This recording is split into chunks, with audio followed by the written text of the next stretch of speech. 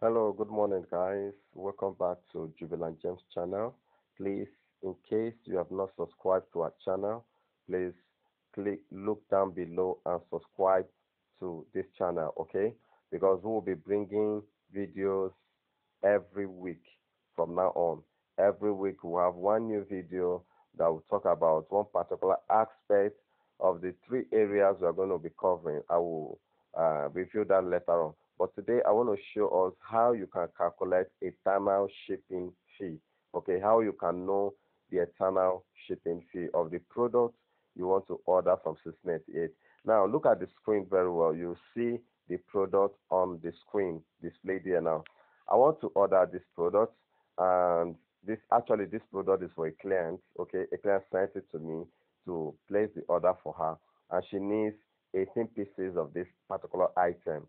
Now, if you send this item to me for me to actually help you make the order now, or if you want to make the order by yourself, this is how you know your internal shipping cost. Now, internal shipping cost is the cost you pay that the seller uses to ship it to your agent in China.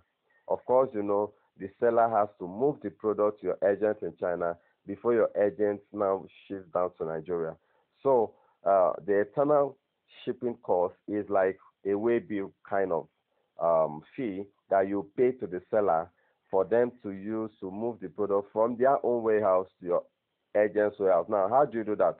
When you come in, when you open your store like this, when you open the link of the product this way, now you look at the red button below here. You see the red button below here, which is your order button. Okay, you click on it. When you click on it, it brings out this page. Remember I said the client said I should order 18 pieces. So I'm going to use that right now to show us what I mean, how you can do that. Now, you click, I want to see the cost of the 18 pieces, sorry. I want to know the total fee of these 18 pieces. Now, in case you want to charge a client, you want to order for a client, and you want to know the eternal shipping cost, this is what you do now to get the eternal shipping cost. Now, I click 18. You can see the sum total here. Look at the price down below here. You see 18 and 106.20. Now, I will click on the red button below. When you click it, it will calculate and give you and add up the eternal shipping cost and give you the total value. Okay, you don't calculate the price based on what you are seeing on the page. This is how you get to also know the eternal shipping cost. Now I'll click on this red button now.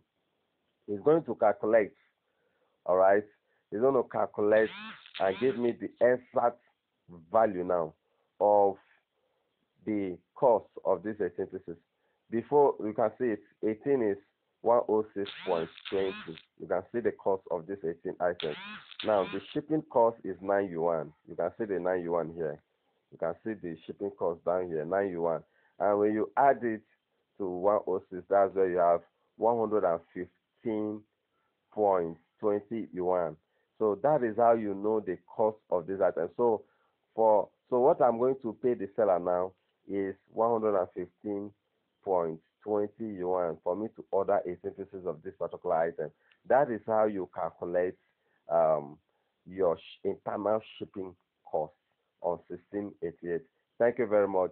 Remember, if you've not subscribed to my channel, subscribe to my channel, because every week from now on, we'll be bringing out video talking about one particular aspect of the business. Remember also, if you have any question regarding 1688, how to order, how to get your goods and all of that, you can use the comment box below and comment below this video, and I will do a video explaining all of that. Thank you for subscribing to Jubilant James channel.